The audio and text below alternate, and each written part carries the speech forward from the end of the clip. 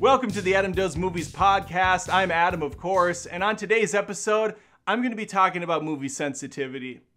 How people watch films, how they react to film criticism, and why we have a problem on our hands in some instances. I myself, of course, love movies. I talk about them all the time. I do the podcast every Monday. Plus, I do live streams on my channel, Adam Does Movies, every Tuesday and Friday. And then on top of that, I go out and see every new movie that comes out on a Thursday night. Plus, I review the movie and even go back and talk about older films.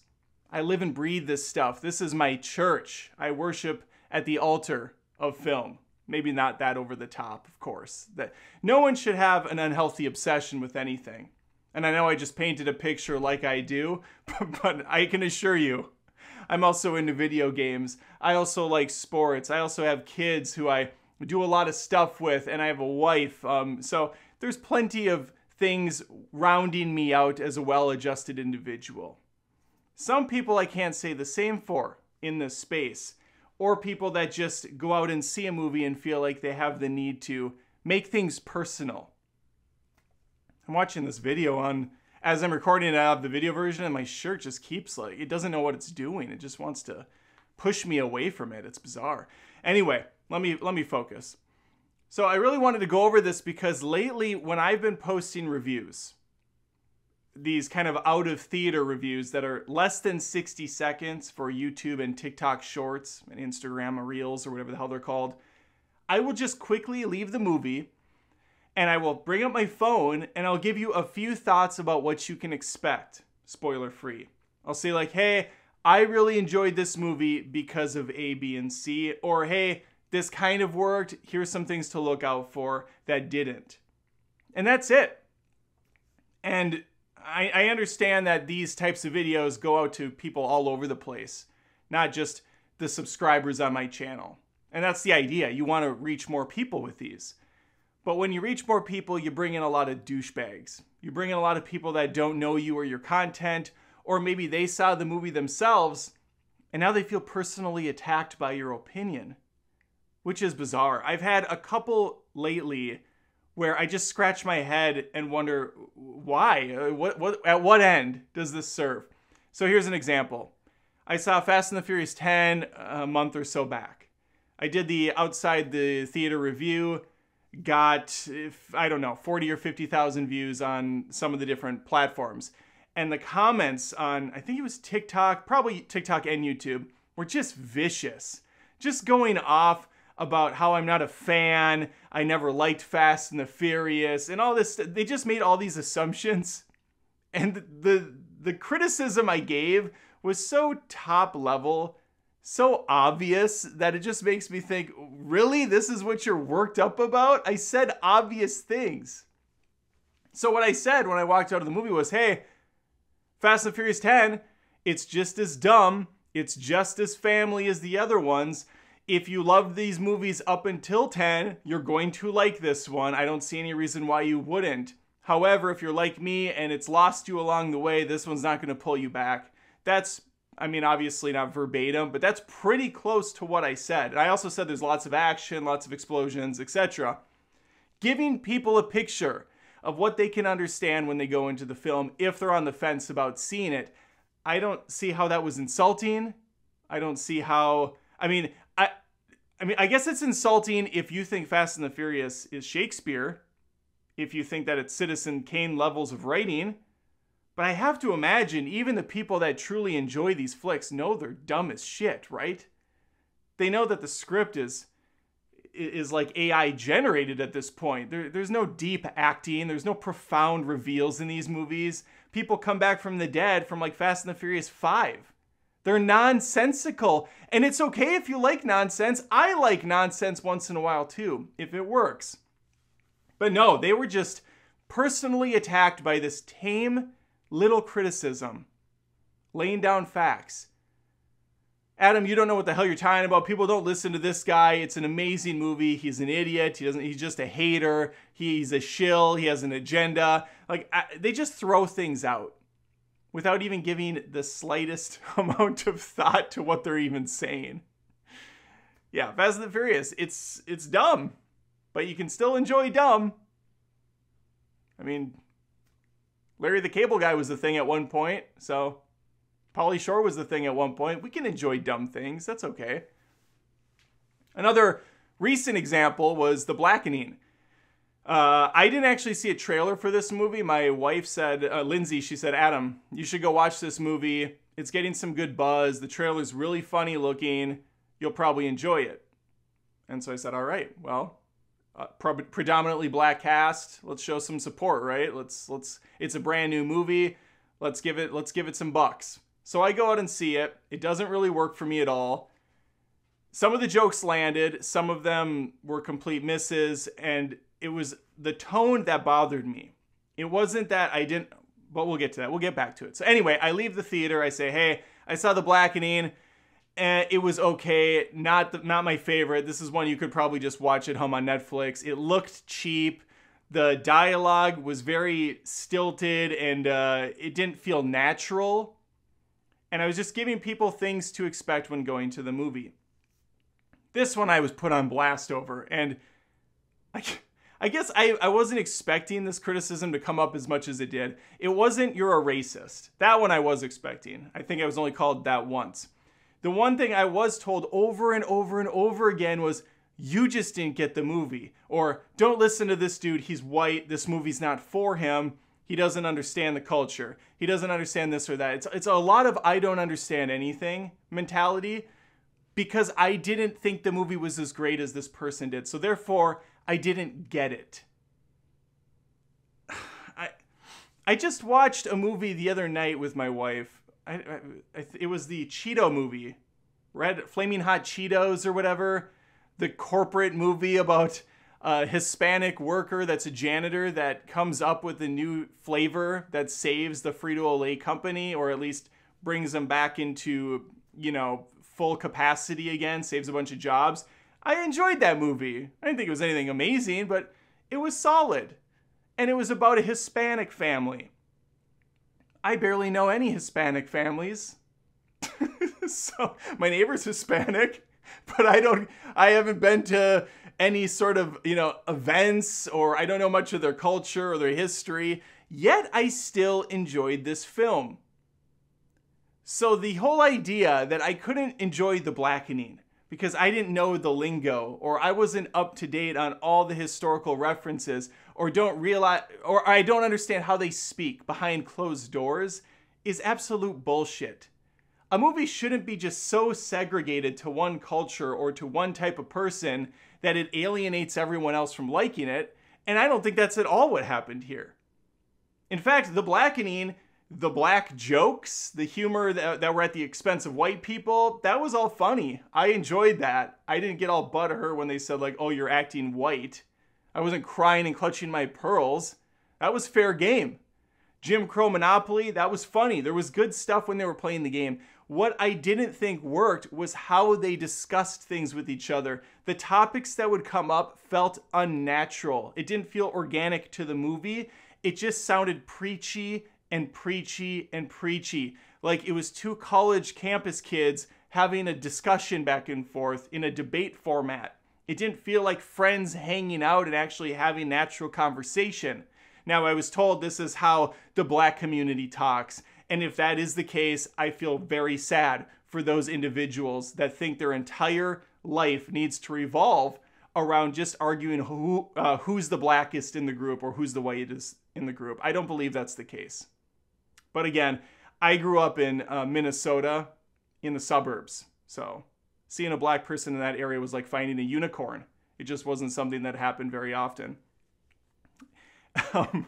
That said, the dialogue being a little stiff and on the nose was just one of the many critiques I gave in that short little span of 60 seconds. I did have a full review too, but I'm speaking to this because this is the one that triggered people. I also said the movie looked cheap. Whether it's intentional or otherwise, to harken back to the old school black comedies and older films, it doesn't matter. It didn't look good. It wasn't a good looking film. And you can make an old school retro style of flick, but still modernize it in a way that's pleasing on the eyes. This one wasn't. It didn't have an interesting location. It didn't have an interesting reveal. The deaths were all tame as crap. So I said exactly that. It's a pretty mid movie all across the board. I wouldn't rush out to see this. But yeah, that was enough to piss a lot of people off and say, don't listen to this guy. It's not for him. And then where do we go from there? When you have that kind of outlook, I then am supposed to turn around and say, well, I hope you're not going to 90% of the other movies that are made in Hollywood because they're not for you, because they're predominantly white people. That is not a healthy place to be. Or a true place. Movies should be accessible to everyone, but they can also have nuance and they can also have deeper meaning for individual groups or individual, whatever. If you watch a movie about a hockey team, for instance, like the Mighty Ducks or something cheesy like that, there is going to be deeper meaning for someone that plays hockey and understands how the rules of the game work. This is a weird example to give, but I think you see where I'm getting at with it. Or books. Books is a great one. So the Harry Potter movies, I love them. I didn't read the books ahead of time, and I still really like the movies. After reading the books, the movies even felt better. They had more meaning. They felt more special to me because I had that deeper connection with the characters and the material. Someone that hadn't seen, or someone that's watched the movie but has never read the books, they're going to be missing that little bit extra. But that doesn't make the movie bad, and it doesn't mean the person didn't understand it or appreciate it for what it was. A good movie is able to tell a story without having to have all these little extra pieces of homework for the viewer. At least that's how I feel about it. So yeah, the movie wasn't for you. That's a big one I've been seeing lately. Or you didn't understand the movie. That's the other one. It's rare, I think, when most people don't understand a film. Unless it's a Christopher Nolan head trippy thing, or something like Mulholland Drive that's more experimental and artsy, it's pretty much on the nose 90% of the time. So saying you didn't understand it, you didn't understand Thor, Love and Thunder, that's not going to hold any weight to it. It's a pathetic cop-out to an actual criticism. Come at me and say, hey, you're wrong, and here's the reasons why. That's not often how the conversation goes, though. The dialogue is so stupid in comparison that we're left with things like, this guy's an idiot. He doesn't understand anything. And that's where we're at. It's an extreme absolute position, and there's nothing you can say to it. The other one that I've brought up before on my channel, this is my favorite of them. Why don't you make the movie then, if you're such an expert? Why don't you do it? I love this one so much. Yeah, okay. Let's really unpack what you just said there. Why don't you make Ant-Man and the Wasp: Quantumania, a film that has a $200 million budget or something ridiculous like that? All right, yeah, let's get that all workshopped out then. Why don't you get me those funds and get me the studios and get me the actors and get me everything I need, and we'll really game this out. What a dumb fucking thing to use as a criticism. Why don't you make the movie then if you're such an expert?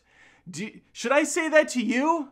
Anytime you have a hard time appreciating something, maybe you go to a restaurant and you order food and it's not very good tasting. You say, oh, this is gross. Should I turn to you because I'm for some reason there along for the journey and say, why don't you make the meal if you're such an expert? Why don't you do it?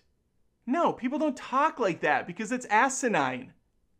This book sucked. Oh, well, why don't you write the book then if you're such an expert? You see how this doesn't hold any water at all? It's such a bad faith way to fight with someone or argue or have a dispute. When you use an extreme position, you're going to get extreme response from me, and it's typically, why don't you go fuck yourself? I type that, and then I hold back, hitting enter every single time. I have to show restraint. I have to rise above that petty. I should really just not read any of this. That's the healthiest thing to do, is not read any of the comments. but there's that part of me that's I just hate myself. I have to do it. But no, I refrain from ever telling people to take a hike or to, jump off a bridge or do anything like that, because That's what they're looking for. They're looking to ruffle feathers. They're looking to rile me up or other people up by the toxic comments that they give. And they have to understand, or I hope they understand, that what they're saying is complete Looney Tunes. It's ludicrous. Why don't you go make the movie expert? Yeah, why don't you go make the 3-course meal, the 4-course meal that you're complaining about?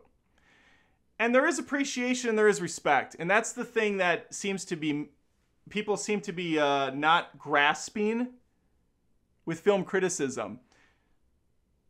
Because I see so many movies, and plenty of people in my audience do as well, we have a knack for knowing what works and what doesn't. Now, what works for us and others doesn't necessarily line up every time. And you can see that from the critic and the review score, which I'm going to be talking about next week on the podcast. I'm going to be going over why people don't trust movie critics like they used to. But for the time being on this conversation, there's a rubric I use when I watch movies. And it's not like I'm there to analyze. My first job is to just go to the movie and have a good time. And try to see where the film's coming from, see if I'm engaged at the end of it, if it's working, if it's firing, or if it's just kind of towing the line or terrible. And then I try my best to give a reaction and a review that I think fits the quality of the film. Not even necessarily my own personal beefs or issues with it, but like a well-rounded review. So, hey, I didn't like this because X, but however, I can see someone liking it because of Y or Z. And I also like this part of it, so it kind of cancels out. You know what I'm saying? It's not just this is the worst movie in the world every time. This is the greatest movie in the world every time, unless I'm using it as a joke, in which case I'll make that clear. But there's this personal attachment that people feel so offended when you say that something sucks. And you give actual reasons why you believe that. It's just in one ear and out the other to them. It's all they hear is, you think what I like sucks? So you think I suck? You think I have bad taste? How dare you, sir? How dare you? My real job is I'm a front-end developer and web designer. Everybody has opinions on everything. We have experts in the field for a reason. People that have an eye for things, people that have an ear for things, people have a hand at design for things. And so I do visual design for websites, for apps, things like that. And every single time I put out a design, there's a comment or a critique, whether it's in-house or from someone outside, a third party, or the client that we're working for might say, I don't like that color. I don't like how this works. And then it's my job to both listen and also push back and say the reasons why I made the decision I made. And that's the piece that's missing online. I don't foresee any of these people saying the stuff they say online to my face. Like, hey, you suck. This movie was amazing. And then they walk away. There's probably some that do. But for the most part, it's a lot more civil. And so when I get a critique about a design, hey, this doesn't work. Why did you think this would? I will tell them, well, the reason I put this here is because the eye reads from right to left. So I wanted to lead them to this area so that they could make a decision about how to proceed next on this website. And it's the same way I approach movie reviews. Yeah, I didn't like this movie because the way it started and the way it ended did not line up well for me. The tone of the movie did not match from where it started, or the acting felt disingenuous. It didn't feel intact all the way through. It felt, disconnected from the plot. And that's the kind of stuff that I look for. And for most people that only see a couple movies a year, that's going to trigger them. Because The Blackening, or Fast and the Furious 10, or Ant-Man and the Wasp, that was one of 3 movies they saw in theaters. And so they had a great time. They spent like 30 or 40 bucks to go to this movie with a couple of their kids. 50 bucks, 60 bucks. This shit's expensive now. So they are not going to go into this movie feeling like they wasted their money and their time. And they're going to let the person have it online who's giving them these criticisms. The other thing the last thing that I think is so funny is when I post one of these shorter reviews and they do show up, on a person's phone or on their computer, and they're quickly swiping through them, and they stop on mine where I'm reviewing The Blackening, for instance, and I say I didn't care for the movie that much. They then put in the comments, "Don't listen to this jackass," or this movie wasn't for this guy. I didn't ask you to watch this review. I could just as well say, this review wasn't for you. And my criticism would be far more correct, because this person didn't actually want to hear what someone else had to say about the movie. They just wanted to hear, this movie was great. I loved it. It's the funniest comedy of 2023. And I didn't say that. So they got mad and they let me have it. But why not just piss off? Why not just swipe past and be like, oh, yeah, this guy doesn't agree. I don't care to hear from him. This movie wasn't for him. Keep it in your head. I don't get it. I truly don't. But I also don't comment on things online in a negative manner. I usually don't comment at all. And if I do, it's, hey, this was great, or keep it up, or this movie looks promising, or this movie looks bad. If it's a bad movie trailer, I might once in a while say that. Usually I don't. But I don't directly go to the director and say, hey, your movie sucks. You shouldn't make movies anymore. You don't understand how to make movies. That's insane. And I know a lot of people do that too. That's what Twitter's for, right? To harass celebrities and actors and directors. It's just freaking weird. We live in a weird world. Anyway, that's the thought that came to me this week.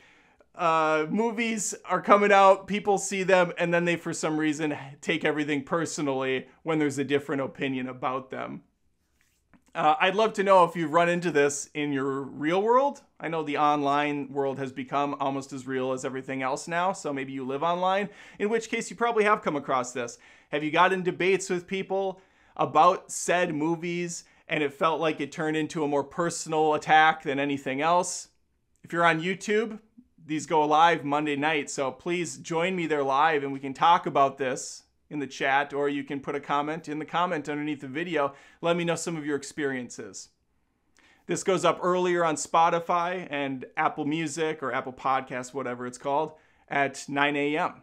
So you get a little earlier on the audio side of things, but then you get to see my beautiful face with this Jurassic Park shirt that's ill-fitting now. It doesn't work at all. Probably gonna have to lose it and get a new one.